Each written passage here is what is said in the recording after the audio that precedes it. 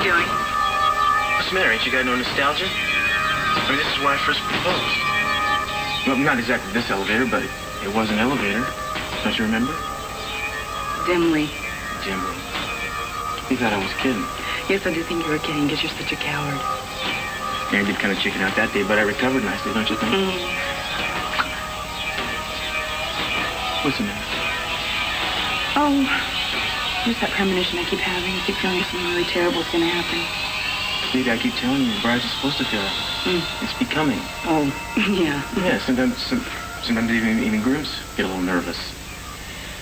But by this time tomorrow, when we're husband and wife, you'll realize that all these worries didn't amount to a hill of beans. You're sure of that, aren't you? I guarantee it. Well, you better be. Otherwise, we're in a whole lot of trouble. How right you are, Eden. A great deal of trouble. Tomorrow you are all going to experience a very major change in your plans and in the course of your lives.